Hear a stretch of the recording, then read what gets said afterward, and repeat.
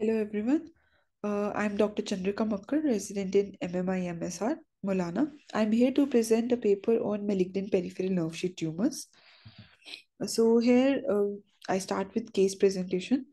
A 54-year-old male was admitted to our hospital with left chest wall mass.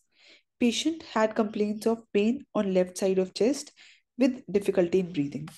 On examination, a well-defined smooth, firm mass of approximately 4 into 3 centimeter was palpable on left side of chest. A patient was then planned for CECT chest followed by biopsy from the lesion.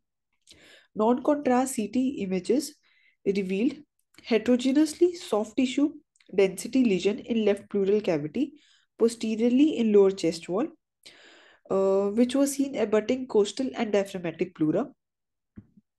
On post-contrast images, the similar lesion showed minimal enhancement and was seen abutting esophagus medially and parietal pleura laterally with no obvious invasion in the chest wall, and the fat planes with esophagus were also maintained. There was associated collapse of left lower lobe of lung, and few nodules were also seen in costophrenic and cardiophrenic recesses. On PET CT, the similar mass revealed increased FDG uptake, and on biopsy, the microscopic sections showed spindle cell neoplasm consistent with malignant peripheral nerve sheath tumors, and on IHC typing of the tissue, it was negative for CD34, calretinine, S100, SMA, EMA, and P63. Patient was then started with chemotherapy with ifosfamide and adriamycin. Let's have a brief discussion on MPNSTs. MPNSTs are malignant tumors arising from the sheaths of peripheral nerve fibers derived from Schwann cells. These are rare, accounting for only 5 to 10% of all soft tissue sarcomas. The origin of these tumors is sporadic, which is seen in 40 to 50 years age group, and also in neurofibromatosis type 1 patients. In these patients, the origin can be at an early age, that is from 28 to 36 years. Men and women are equally affected. The main pathogenesis of MPNSTs lies in mutations, which can be seen in patients with NF1. NF1 gene is responsible for production of neurofibromin. Neurofibromin is a negative regulator of RAS MPK. The mutation in this gene causes uh, pause in the negative regulator, which uh, which further promotes cell proliferation and leading to MPNSTs. Other mutations can also be seen in CDNK2A gene, TP53, and PRC2. Uh, this tumor shows rapid increase in size with progressive neurological deficit or pain. Uh, Pain is particularly pointed towards the suspected malignant degeneration. During physical examination, special attention should be given to examining for the presence of cafe au lait spots, axillary freckling, inguinal freckling, and Lish nodules for neurofibromatosis.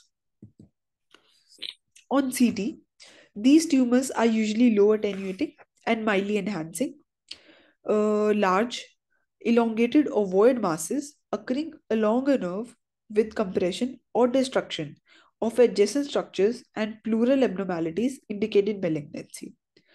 On MRI, similar lesions are isointense on T1 weighted images, hyperintense on T2, with a fusiform shape showing tapered ends that is longitudinally oriented in distribution of peripheral nerve. The characteristic features of MPNSTs are large size, necrosis, hemorrhage, heterogeneous enhancement, and invasive margins. The differentials of MPNSTs include empyema, which can be differentiated as empyema are non-enhancing. Patient presents with fever, has raised TLC count, and on aspiration, pus is seen. Other differentials include benign peripheral nerve sheath tumors, which are slow growing as compared to MPNSTs. Pleural based tumors, lung masses, consolidation, sarcoma are the other differentials. On histology, MPNSTs are composed of spindle cells arranged in fascicular, peritheliomatoous, and storiform pattern. They have marked nuclear pleomorphism, vesicular chromatin, inconspicuous nucleoli, mitotic figures, and pale, less cytoplasm. They may show lack of expression of S100 because of dedifferentiation, and occasionally gaping blood vessels, myxoid areas, and necrosis may also be seen. The mainstay of the treatment is surgery with neoadjuvant chemoradiotherapy, and studies and trials have revealed doxorubicin plus ifosfamide has offered best progression-free survival. However, sadly, prognosis of this